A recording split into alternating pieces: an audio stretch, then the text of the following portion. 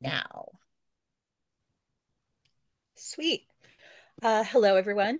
I am Diana DiMantua, and I will be guiding us on how to be a better ally to Jewish SCA members. I'm going to start with a couple of disclaimers about what we will and will not be discussing. I also want to make it clear that there are probably or possibly going to be some concepts in this presentation that you might find bothersome or disturbing or troubling. And I would encourage you to take a moment to kind of sit with yourself and maybe reflect like why it's bothersome to you. If that is the case, I'm just going to go through the presentation and then it's basically an open floor for questions. So let's get started. Disclaimers: two Jews, three opinions. Um, this is a very popular saying in the Jewish community. Um, in many ways, other religions, other cultures are very universalist in their opinions. However, in Judaism, there is a lot of room for interpretation, um, and not all Jews are going to agree. So one of those things that I want to say right now is I'm giving you my perspective based on research and information that I know, but someone who is more knowledgeable or simply has a different opinion may have a different opinion. We are not here to have a biblical or religious discussion. This is not a forum for the Israel-Hamas war, nor is it a forum for discussion of modern Zionism. Now, in the instructor bio, there's a picture of me holding a really cute little French bulldog puppy. That is not my dog. This is my dog. Sorry, had to do that. Okay. The next thing I wanted to address is appropriation. And it's basically just what you see on the screen is, in my opinion, the purpose of the SCA is to educate and appreciate history. It is assumed that those who seek to create Jewish personas, whether they are Jewish or not in their mundane lives, are assumed to be acting with best intention and sincere desire to portray the Jewish people honestly and respectfully. So that is at least one perspective on non-Jewish people approaching Jewish personas of one singular Jew. So what I want to do is kind of talk about our understanding of of being Jewish, of being a Jew, of Judaism, um, because a lot of people don't really understand that we are an ethno-religion. An ethno-religion is basically inherently tied to culture, to ethnic heritage, to physical geography. Um, they're usually only inclusive within a specific group. They do not tend to be universalist or seeking of others.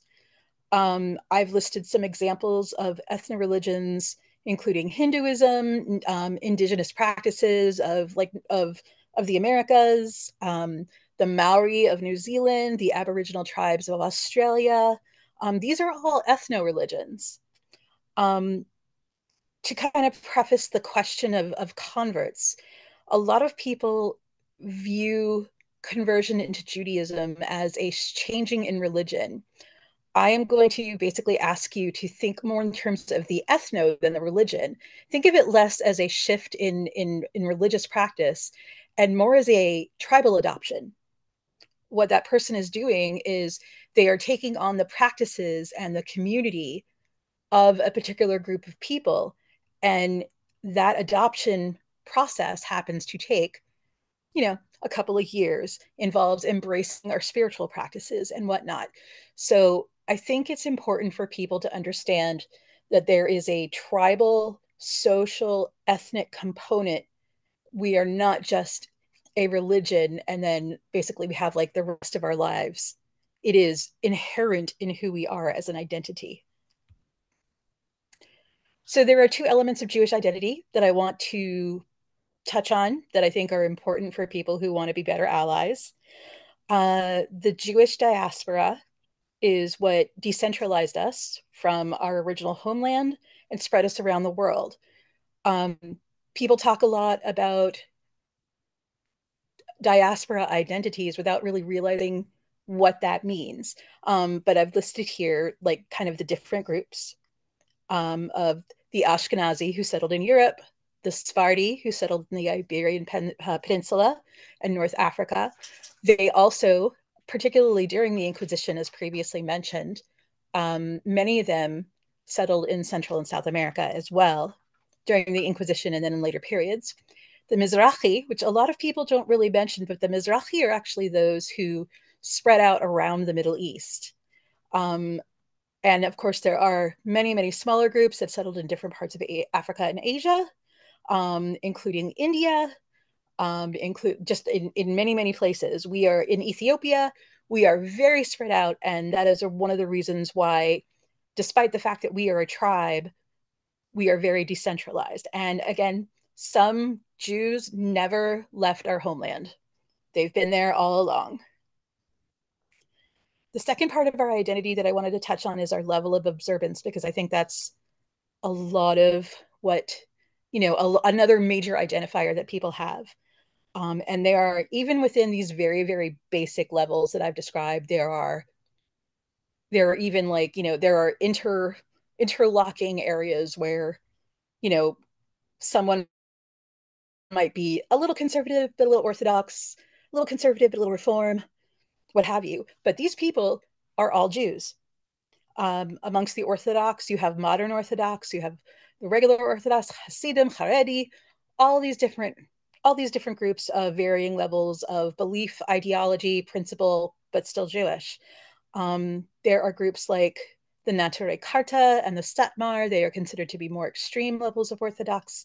You may be somewhat familiar with the Satmar if you've ever watched Unorthodox on Netflix, starring Shiri Huss. Frustratingly, with that, a lot of people watch that show and think that that is kind of the definitive life of Jewish people. It is not. We have the conservative movement known as the Mazorti, the Reform movement. There are Jews who choose to be secular, who maybe only minimally practice or consider themselves to be solely ethnic Jews. And we do have atheists. Judaism has room for atheists in terms of they don't have to believe in God as long as the God that they don't believe in is only one. And the general attitude towards atheists within the Jewish religion is that when atheists choose to do good, they are doing so without either a fear of reprisal or sense of obligation. They are simply doing it because they choose to do good. And within the Jewish framework, that is valid and worthy of respect. So there are Jews who basically adhere to themselves as atheists, and will still practice our rituals simply because they find comfort in that ritual and within that sense of community. So there are groups who identify as Jewish that the general population of Jews do not acknowledge. Amongst them are Jews for Jesus, the groups who refer to them as Messianic Jews, Christians who choose to misappropriate Jewish practices. And I know that there is a belief called a grafting that apparently is biblical for the New Testament, in which it is believed that there is some kind of inherent sealing to basically connect modern Christians or those who embrace the New Testament, and now suddenly they're the Jews. Many Jews find the practices of these groups to be deeply harmful and appropriative. Some Jews don't care. Again, we're not a monolith. But the way I like to approach it is, if you wouldn't go to a public display of a indigenous event, if you would go and watch what they do and then decide that you want to take it on and go home and then do that, why would you do it to another tribal group? Why would you do it to the Jews? If you wouldn't do it to another group of ethno-religious people, why would you do it to us? So for us, that can be deeply harmful. So, what are the things that you can actively do? Ask your Jewish friends how they're feeling. This is a rough time for Jews in America and really around the world. Take a moment to like ask how they are. It's so simple, and you would be surprised at how appreciative people can be when just simply just to know that like someone is, thinking about you and just like thinking, acknowledging, the kind of trouble you're carrying. Um, we love questions. We love talking. We love sharing knowledge. That is a cultural consistency that we have. But please understand that when you do ask questions, you are asking for emotional labor, and being mindful of that. If you are interested in Jewish ceremonies, we ask that you do not enact them yourself. Rather, participate in Jewish ceremonies and special events as a respectful observer. Don't be afraid to ask us if you can be included. We actually love that.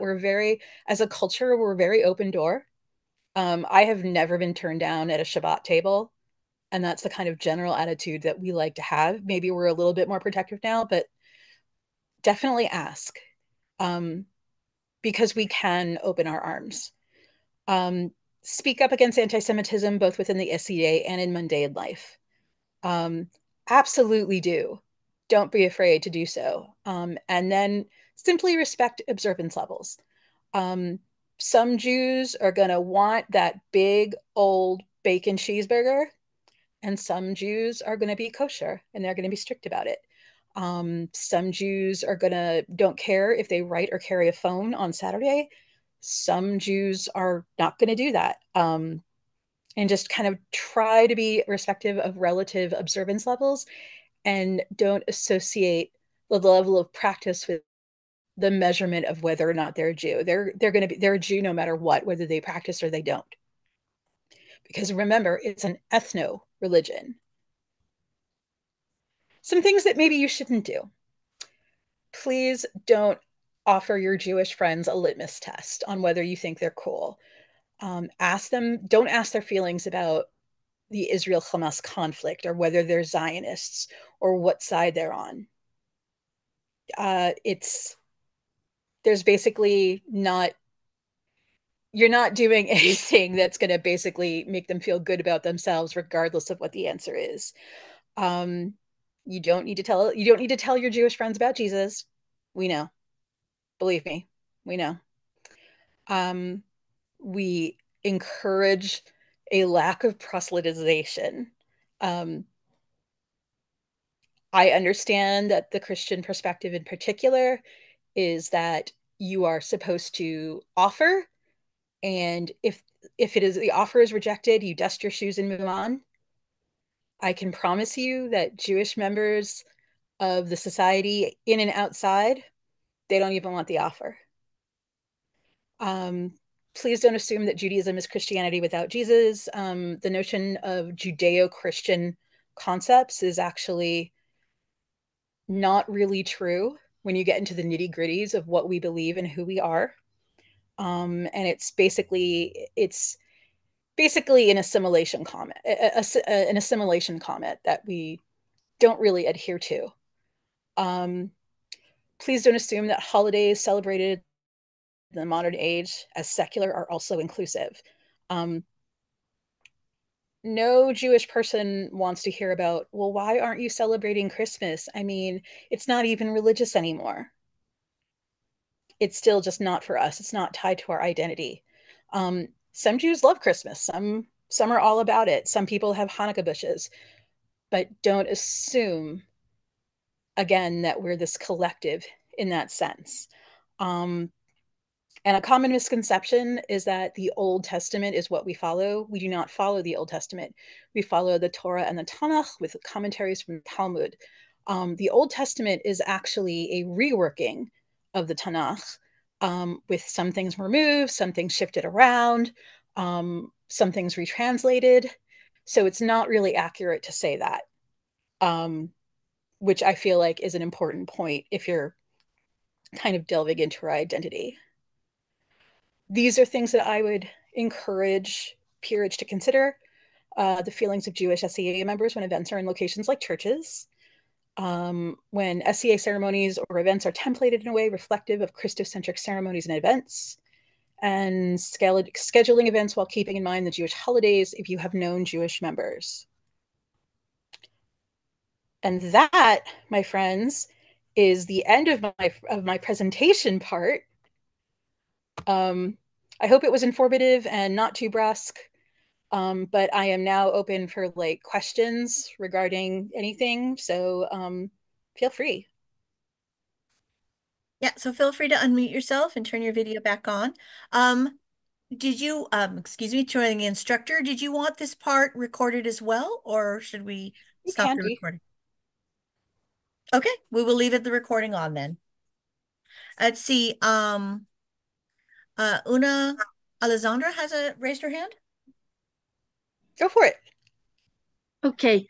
I used to have a dear friend who was very American Orthodox, and people regularly would load his car for him when we had to leave a site early at the end of a Saturday event. And he finally revealed at one point that this annoyed the living hell out of him because they were assuming things about him that they had never asked.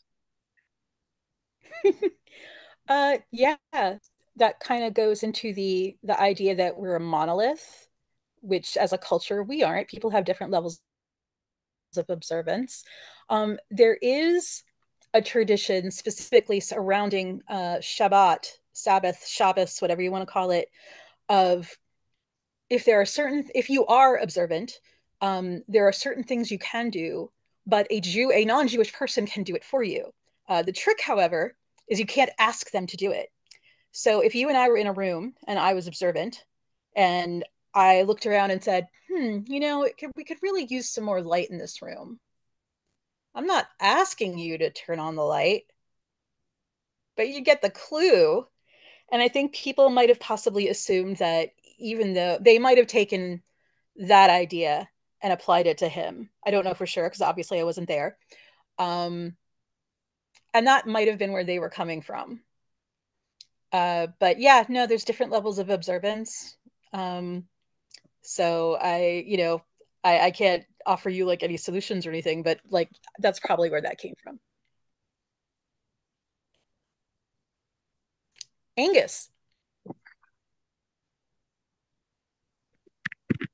Hey there. Um, First of all, I just wanted to say thank you for putting this together. I really appreciate all the work you did. Thank you.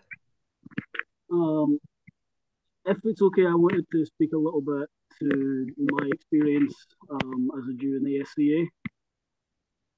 To your what? To my experience as a Jew in the SCA. Sure, go for it.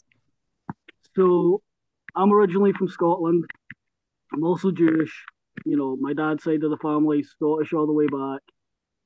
Um, and I get a lot of the questions. I'm very used to all the stuff of oh, I didn't even realize that there were Jews in Scotland and things like that. And you get used to that. You get used to responding in the most diplomatic way possible because you try and remember that these people, they don't know that you've had this same comment 1,000 times already. There's also only 15 million of us. So Yeah. that is there's a relatively small chance for encounters. Yep. And I mean, I am lucky in that I'm in Artemisia, and my particular barony, the barony of Arnhold, we have a very high percentage of Jewish members for the size of the barony and for the size of the kingdom. So, for the most part, it hasn't really been a huge issue for me. But where the issue has come in often is when we start having these debates about things like, the swastika trim. And often the response that we get is, well, it's from a different time, it's from a different culture, it doesn't mean the same thing. But for myself, my persona is a Viking Age Norse persona. And it's kind of, it's my specialist subject. And for a long time, I had a podcast that I ran about Viking history that was pretty popular. And I was invited to the Voland Festival, which is a huge Viking festival that they have in Poland every year. And I had someone that was willing to pay my airfare, hotel, everything so that I could go and attend this festival. And I had to decline. And I had to explain to this person and a number of other people why I was declining. And the reason is that there is, especially in those sort of modern Norse spaces, there are a lot of out and out white supremacist modern Nazis. And often the way that they signal to each other is using specific symbols, whether that be wearing a runic necklace that has the tear symbol on it, certain types of Thor's hammers, swastika on their trim, things like that. That is how they signal to each other. And then there are other people who genuinely and very kindly think that all they are doing is doing something completely historically accurate. And they do not understand how fraught it can be as a Jewish person or as another victimized group to be in that situation where you cannot tell if that person that you are talking to, given the chance, would like to end your life. There's been a large interaction between the at least in the online realm between the Norse pagan and heathen community and the Jewish community, in which the topic of like symbols and whatnot have been discussed. And in my experience, particularly with North America, at least with North American based Norse pagans, is that while there are certain symbols that they want to reappropriate, they do understand that there are symbols that there's just no coming back from. No matter what, that's just, it's not, they can't. And so they have to, and they have to make the choice. But at the same time, if they still decide to wear those symbols, they need to understand that there are going to be people who are going to choose not to approach them. There are going to be people who are going to feel uncomfortable or threatened in their presence, and they have to be prepared for that. It's not our obligation to make ourselves unsafe to make others feel comfortable. Exactly. And the discourse that I have tended to have is really trying to explain to them, I know you. I know that you bear me no ill will. You are horrified at the thought that anyone would. But if I didn't, if you weren't already my friend or a friend of a friend, then I might go to that event and feel like I need to leave. I'm not safe here. I might need to leave with my daughter because my daughter's not safe. And I think there is, because especially in America, there has been more of this general acceptance of Jews. There is this thought that, well, that's not a problem anymore. And I find myself repeatedly having to explain to people like, well, my synagogue, we have a police patrol around the synagogue every Wednesday night when we do Hebrew kids, and every high holiday. Yeah, I think a lot of people don't realize that, like, at least for nowadays, Jews, when we're gathered, when we're in synagogues, when we're in our places of worship, armed guards is now this. We're generally a culture of open doors, but the way basically the world has been lately for all over the world, we've had to close our doors and we've had to put armed men in our entrances, and that's a really scary thing. And this, going back to your discussion on the trim, just so you know, and as I said, I know the people involved personally, both sides of the case. I know the person who was king. I also know the person who caused all the stink about it. I mean, I've known both of them for a long time. But I think let me say, opinions. So I think that don't talk over each other. I think that falls into two Jews, three opinions, honestly, because I know there are people who don't really quite feel about it the same way. Okay. Well, Um, let me say one more thing on that real quick. The person who was king was doxxed. He was accused of being a Nazi. He was accused of being a racist. And mind you, he and his wife have three adopted children, two of which they adopted from Korea, and one of which is black. Just just so you know. okay. So So Okay, you I'd like give you to the I'd heads like up to on move on that. from this. Yes, I we would have another I hand would up. Oyla, yeah, Ola, Olga. Olga. Olga. Oh yeah. Olga. Okay. Hello. Well, Alaska. Alaska works too. Hi. Um, yes, to Jews, three opinions. I for the first 14 years of my life, I was raised in Soviet Union, and nobody there let me forget that I'm Jewish. Are you a refusnik? um, I actually went the completely other way and became Orthodox for a while when the uh, religion was finally allowed in Soviet Union as it was crumbling around its ears in like late 90s. But um, I I'm more of the spiritual seeker. I'm the well, you said that there's atheist Jews. Uh, I'm I'm the agnostic polytheistic Jew who is Jew by ethnicity. Who That's fine. is yeah, it's just I don't I mean, uh I personally think yes, if a Jew isn't agnostic in at least one point in their life, are they really Jewish? We argue with that's God, true. so that's that's what we Yeah. do.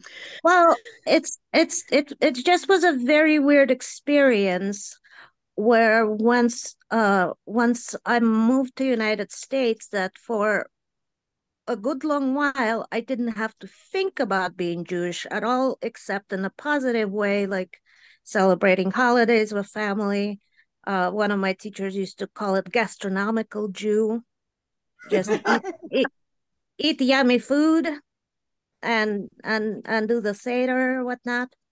And it was a really nice um about 20 years until Charlottesville where I felt like for a while American Jews forgot that they're not white, that there's still so many people who are just by the virtue of your birth and existence you are second or less tier of citizenship. That the that whole a lot of accusations that Jews cannot really be patriotic because they have the split loyalties and have to prove themselves. Mm-hmm. And I've been in the SCA for about 20 years now, and Okay. I have seen it. I have seen it move. I have seen it move to the better because when I first joined, the conversation of swastika was don't make waves, it's historical, even though it has been um, banned by the College of Heralds to use as the uh, to to be used as a uh, uh, on a device, but there were still trims, there were still embroideries, there were still symbols, and but the conversations was starting, and as uh, and we know from leaked documents of the white supremacists uh, groups on the internet that they consider places like SCA, like the say medieval groups on college campuses, medieval studies, very fertile grounds to infiltrate and convert. I would So encourage, I'm sorry, go ahead. yeah, go ahead. I would say I would encourage anyone who is interested in actively being aware of anti-Semitic behavior to shut it down, to go to the Anti-Defamation League website. They have a database on anti-Semitic symbology and anti-Semitic groups throughout the country. If you are interested in knowing kind of what to look out for. And dog whistle, they also have discussions of various dog whistles. Yep. That is something as an ally that that can be done to help stop anti-Semitism within and without and outside of the SCA. Oh, I posted a link to a podcast in the chat with a really extensive two-part look at the swastika throughout cultures and how it changed and what different nations say, like what's the history with Navajo Nation and what uh, how they reacted to their sacred symbol being co-opted and what an allies they proved to be. And it's a very complex history, and it's but I'm I am happy we are having those conversations. But again, as the um as the society at the entire United States society is changing, and it is becoming more pronounced in its bigotry and anti-Semitism. We have we have to be more vigilant inside our society, and more, and allies need to be more mindful of how uh, any kind of minority group who is challenged by the rise of white supremacy. It's like for us, it's escapism too. It's SCA is our love and our hobby, and we want to feel safe there. So the earlier discussion of Teutonic crosses and crusaders, and it's like, what does your persona would mean to the other people? Yeah, like I said, I think that anybody who decides to pursue that is going to eventually out themselves if they really do have like a sinister agenda. There is a question in the chat. So I want to go ahead and in the answer chat that.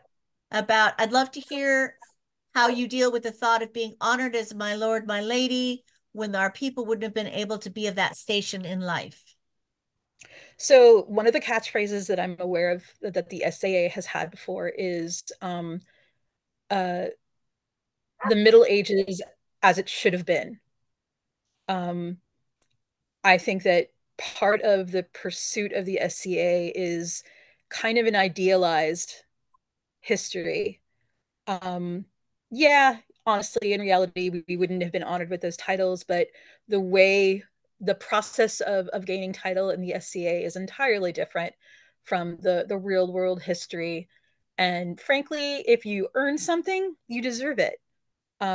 So I personally am totally willing to like snap my reality suspenders and you know, if I earn something, then yeah, I want to receive it. I want to, get what I get, get what I get from my own hard work. So yeah, I would just call that basically context within our own structure and not really worry about it over much. Personally, again, personal opinion only. Does anybody else have any questions, or am I missing any questions in the chat? Oh, could I ask another question? Yeah. So, how do other people feel about that? When I was crafting my SCA persona, I kind of was looking for a happy life. I was looking for an escapism and not researching how our people were persecuted here and persecuted there and driven out of there. So basically, my SCA persona, I have a couple of different personas and none of them are Jewish. because I just want to, make pretty things and research about happier things. So, what brings you joy in researching Jewish personas?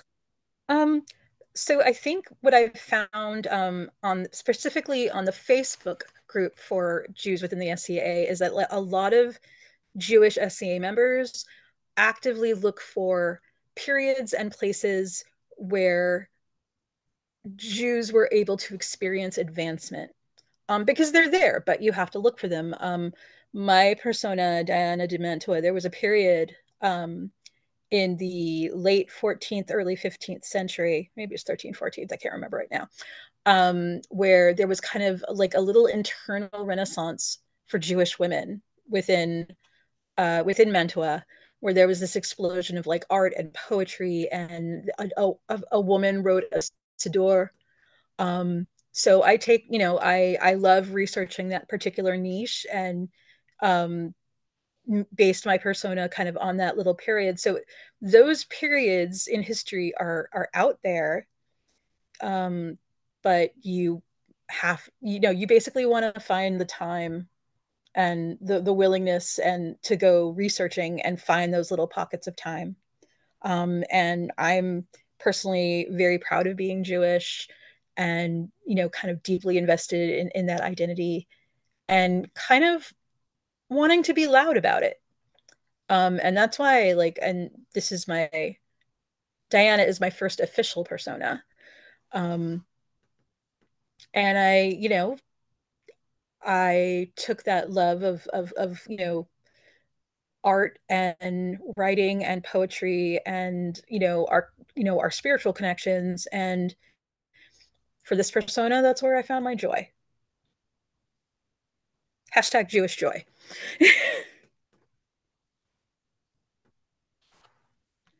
Thank you. Slightly infuriating SCA Jewish story.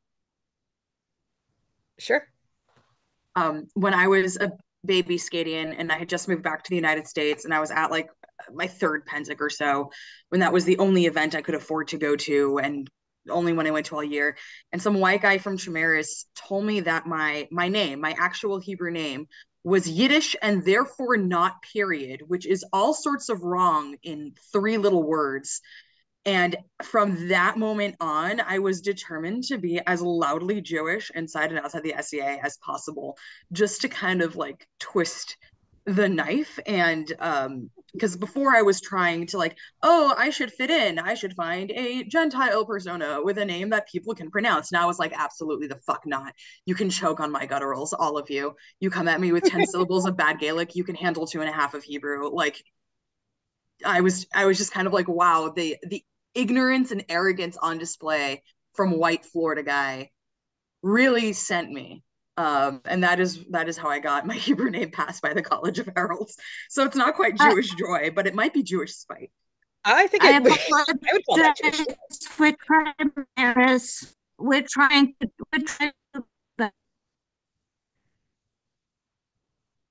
I'm sorry, Olya, you're breaking up a little bit, so I couldn't hear you. I apologize for Trimaris, but we are trying to be better. Where people on the ground here are working to change the culture. I do not blame all of Florida for one Florida man. Also, I have known you years. You are a personal friend. I care about you very much. I can actually pick you out of a crowd. You're my friend. We've camped down the road from each other. Thank you. Any other questions, comments, stories? I kind of want to like touch a little bit on like kind of the, again, kind of going back to the ethno thing, is like I really want to encourage allies and just people in general to understand like the tribal element of who we are. We are a tribe. We are a tribal people. The fact that we're dispersed does not take away from the fact that we are a tribe. Regardless of where we might have ended up in diaspora. And personally for me, while I honor the fact that I have a diaspora heritage, my family, when they were dispersed, they wound up in what is now Moldova and Ukraine, and Bessarabia, which is Moldova, but all these different places, ultimately, where our people come from is a very specific region in the Levant. And that is the premise of what we are. We basically took our culture, created a suitcase for it, and carried it with us everywhere we went. And the fact of it is that I can go to Nigeria, I can go to Chile, I can go to Australia, and I'm always going to be able to find a Shabbos table like that. Those rituals might have slightly different aesthetic elements to them, but it's always going to be the same no matter where I go. It's always going to be consistent no matter where I go. Um, Regardless of my capacity for that language, there's always going to be one language, no matter where I go, where there is a Jewish household that I could potentially communicate with my host in. And it's really hard sometimes to kind of convey how ingrained Jewish identity is and the sense of community that is involved. So for me, what I would want our allies to understand is that this is not just like a thing that we do where, you get up and you go to your place of worship and you do the thing. It is inherent in part, even if you're not a practicing Jew, in a way, it is inherent within your life. It's embedded in your life. It's hard to explain those, to kind of convey those concepts.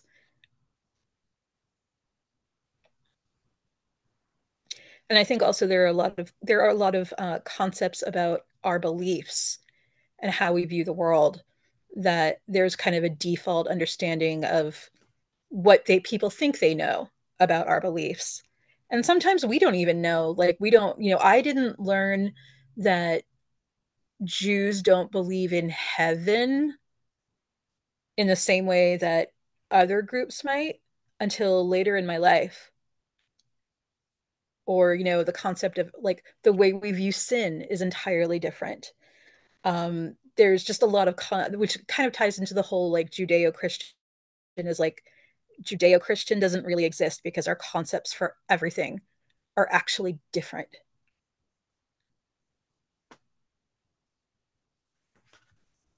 Any other questions, stories, comments? Any allies who have questions about anything specific in Jewish culture they want to know about? Or concerns about appropriation or how they want to approach building a persona?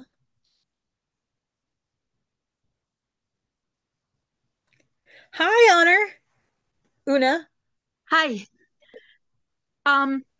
Two things. One, a story about a bad horror show mistake at an early SCA event.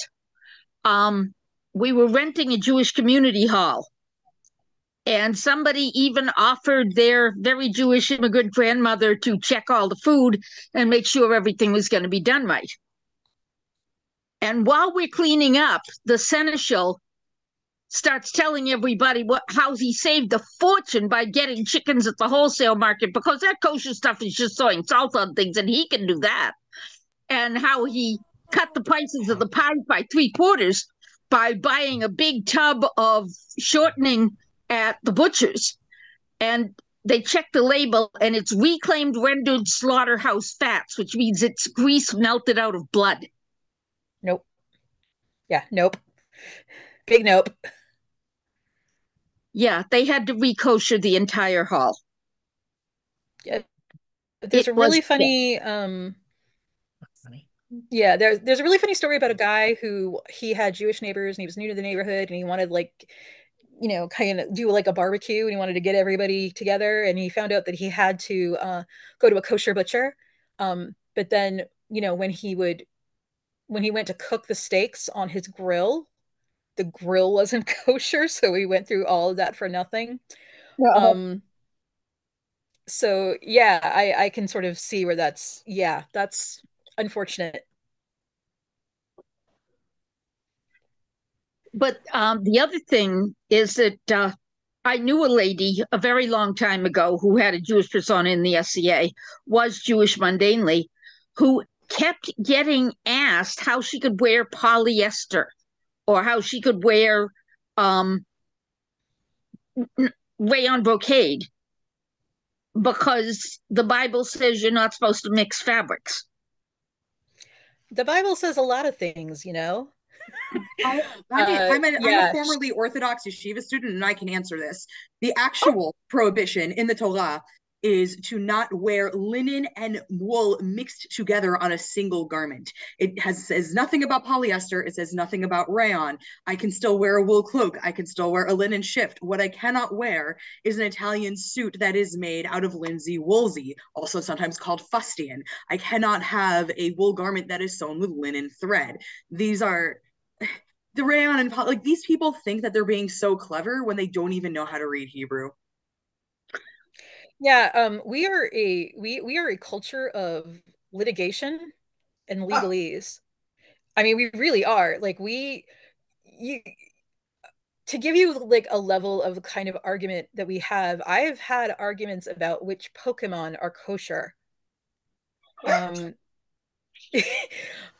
there are basically the Talmud is a I mean, the way I like to describe it to people is basically it's a discussion of law that effectively breaks down to being a burn book of rabbis, sages arguing about the rules.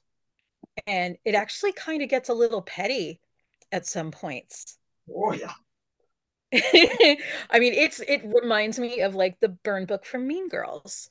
So a lot of the times when I describe it to people, I'm like, well, it's, you know, it's our arguments and litigation, but we are very like when we make a rule like Shatnez, we are very precise. And it means what it says. And so looking for the holes is kind of part of that practice.